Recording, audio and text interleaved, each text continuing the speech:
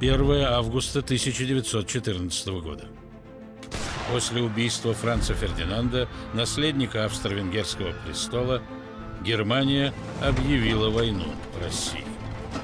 Союзная ей Франция также готовится к боям. Спустя несколько часов после объявления всеобщей мобилизации живущих во Франции немцев просят покинуть страну. Среди них был и Карл.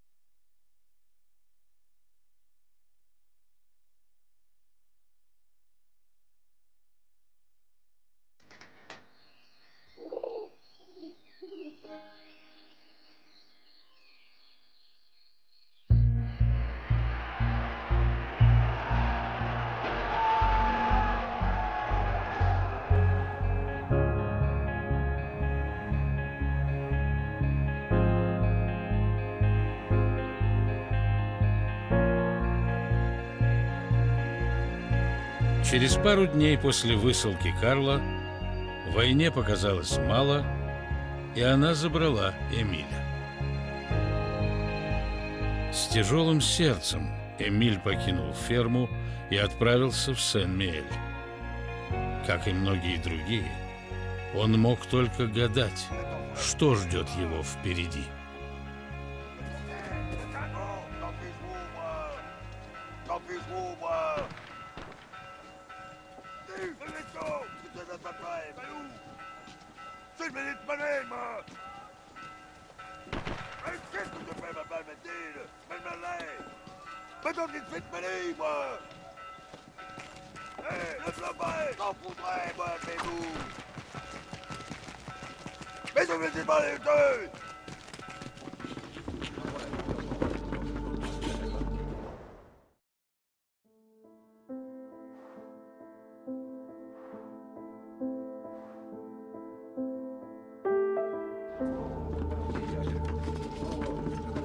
Par là, et toi par là.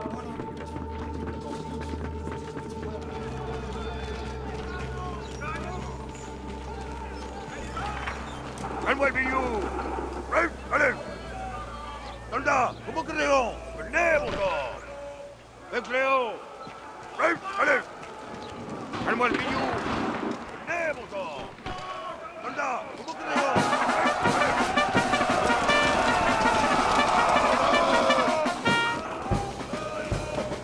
Bravo, ballon.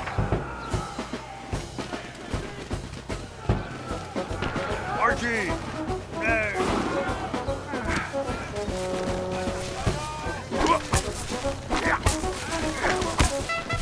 Viens, quoi!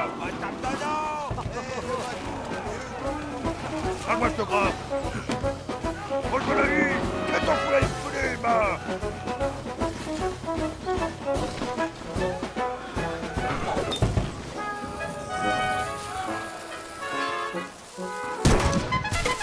Soldat! De ce côté! Merde!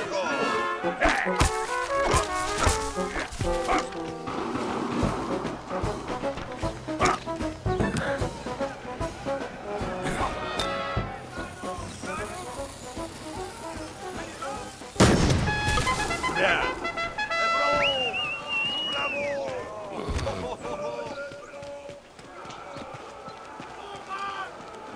Garde à vous!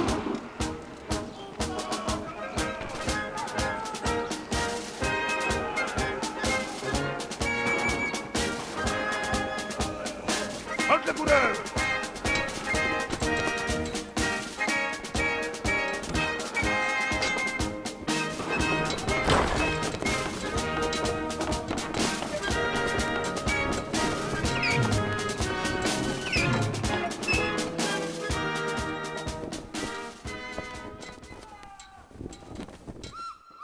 Моя дорогая Мари, мы все ближе к Парижу. Странно, но обстановка тут очень веселая. Надеюсь, с урожаем все хорошо. Соседи помогут его собрать. Они очень добрые и отзывчивые люди. Напишу, как только получу назначение. Поцелуй за меня внука.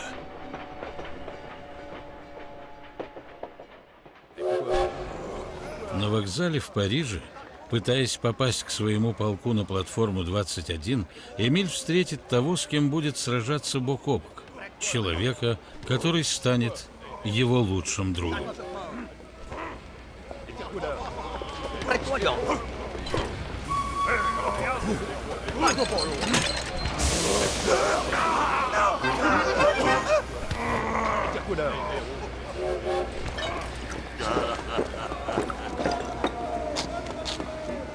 Hey, arrête-toi. La plus claque, pas pour moi. Petit carne blanc.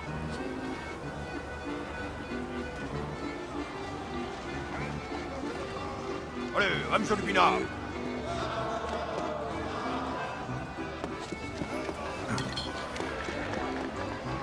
J'ai pas les piquelates, moi.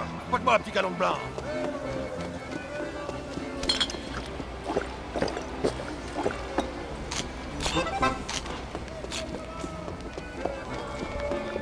Ah.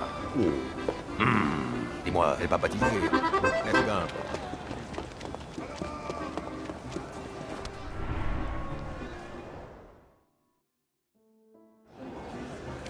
Alcoolo, qu'est-ce qu'on fait? Voilà, que raconte là.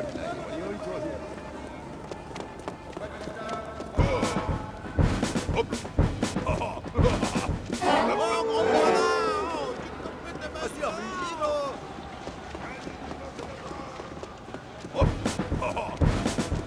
Arrête-toi, vieux fan.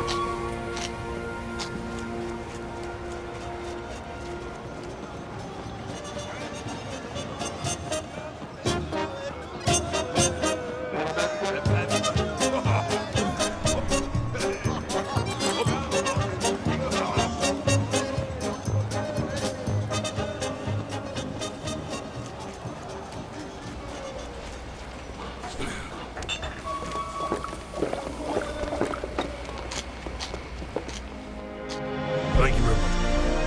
I'm Freddie. Where are you from? Who are you listening to? Hey, bye. Good luck, my friend. 21 августа 1914 года. Полк Эмиля был направлен в бой против 71-й германской дивизии барона фон Дорфа.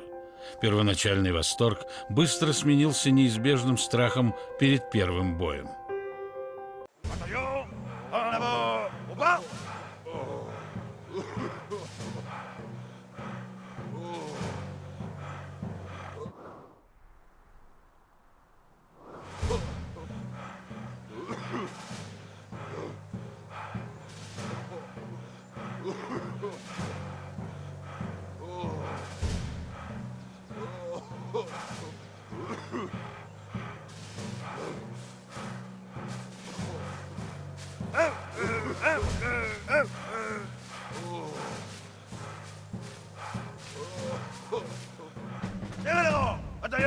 Vive la France!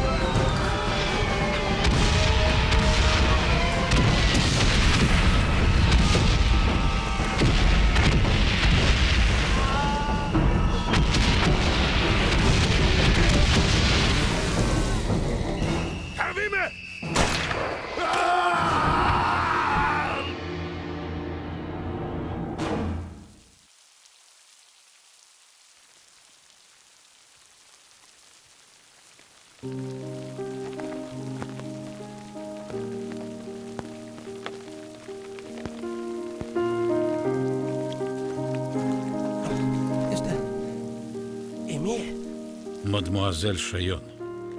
Рядовой 150-го пехотного полка Эмиль Шайон 21 августа был ранен противником и после этого захвачен в плен. Надеемся, он скоро сообщит вам о себе.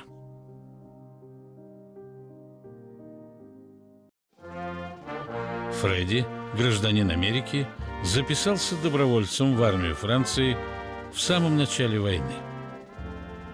За его показной отвагой таилась лишь пустота, оставленная войной. Фредди хотел лишь одного — наказать тех, кто сломал ему жизнь. Во время битвы на Марне Фредди наконец отыскал следы того полка, которым командовал барон фон Дорф.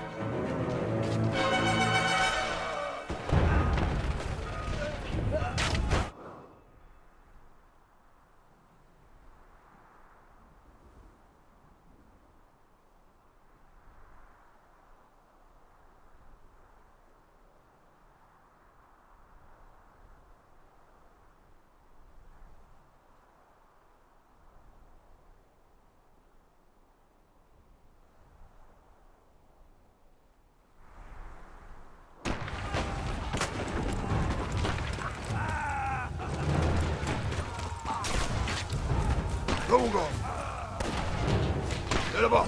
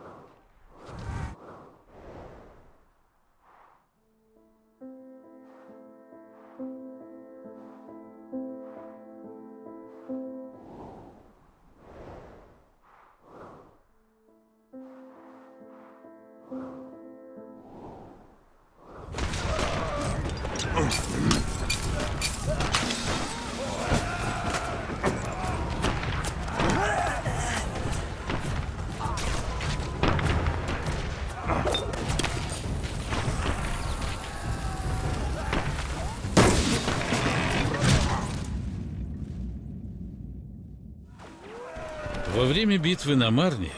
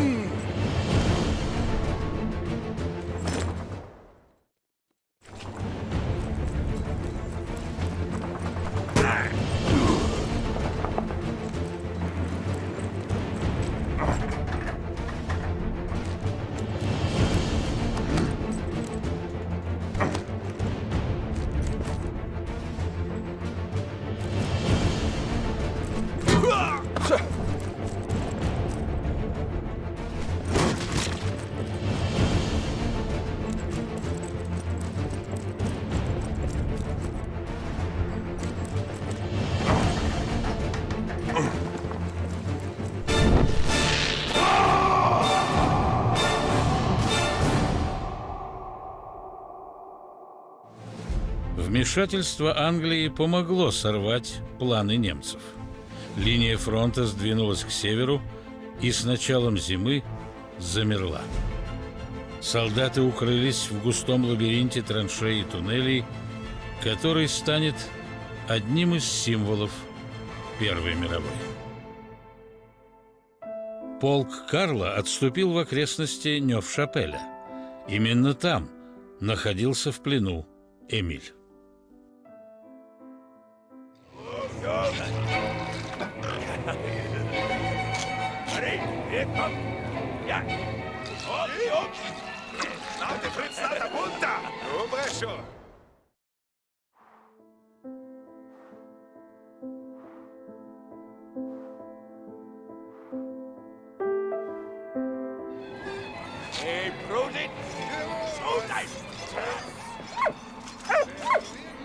Släpp der Witter am Honk!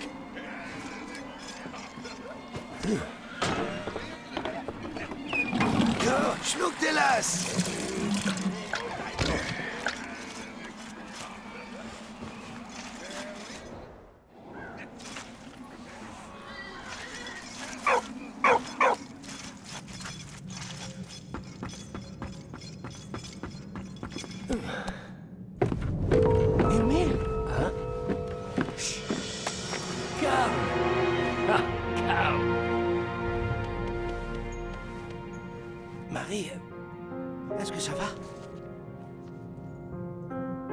Дорогой папа, мы живем в атмосфере неизвестности.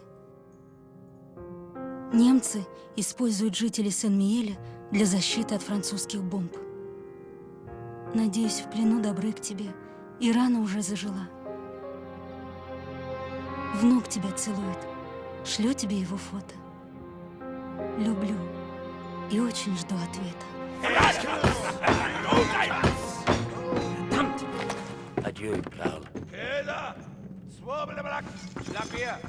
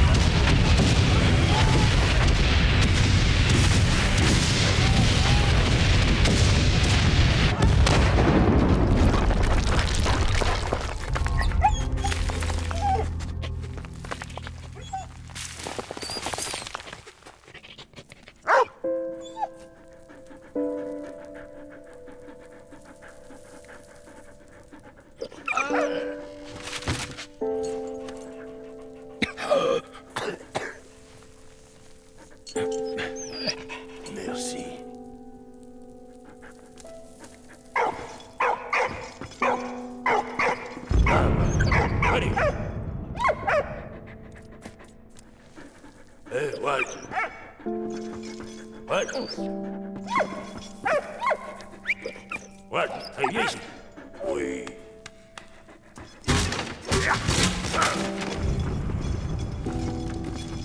Bon chien.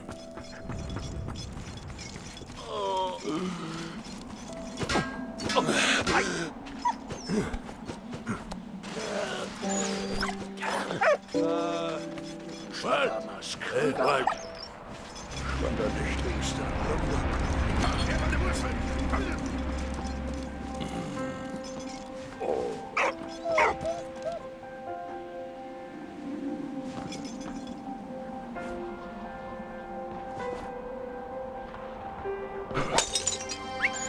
What? Allez, oui.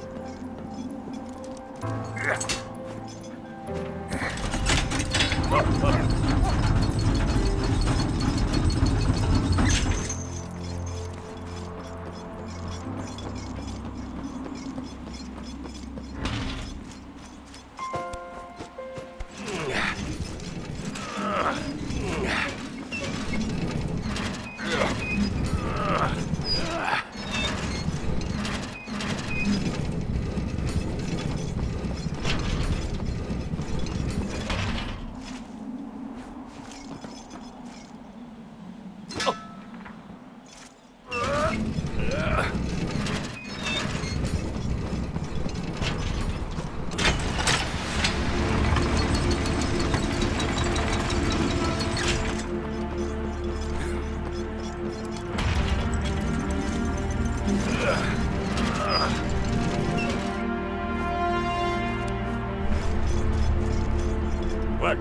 What?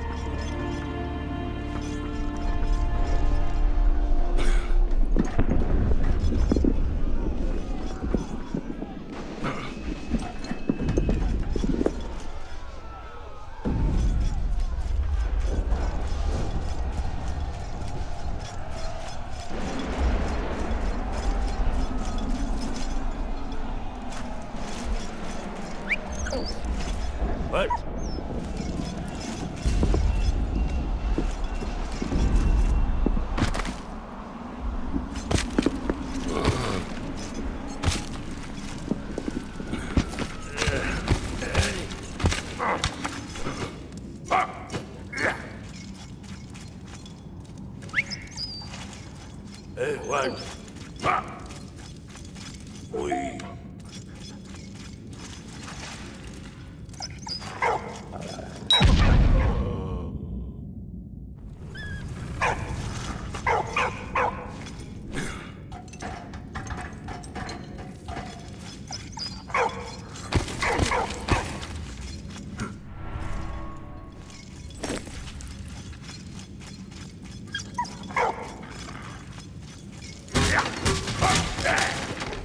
C'est bien, c'est bien.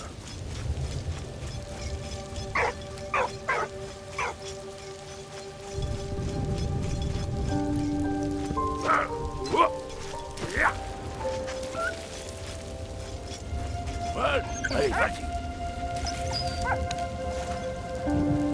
Allez, oui.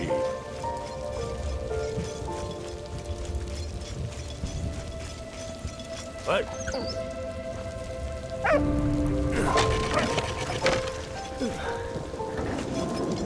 Bon chien.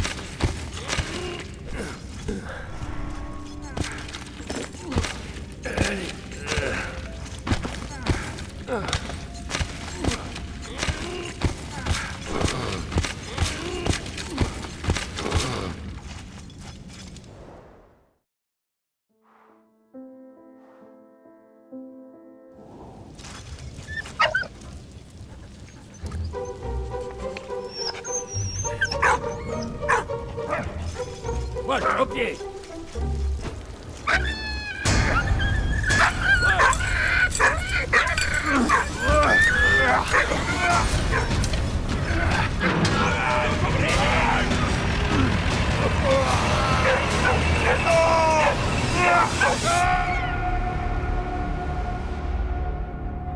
Британские войска продолжали атаковать Нёв-Шапель. Их следующей целью был Порт-Артур.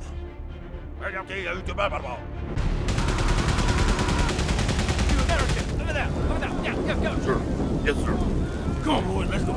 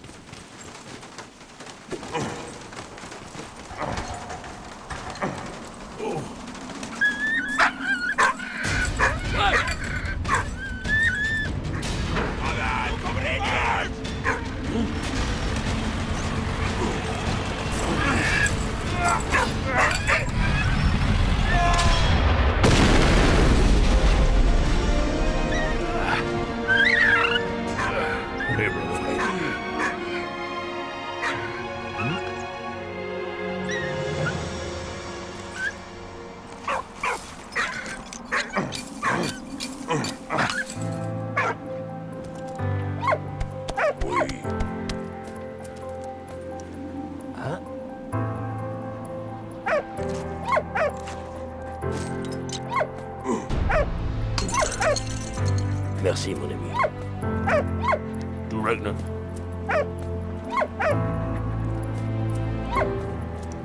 Carl Louis Fonder. Yeah, comme this.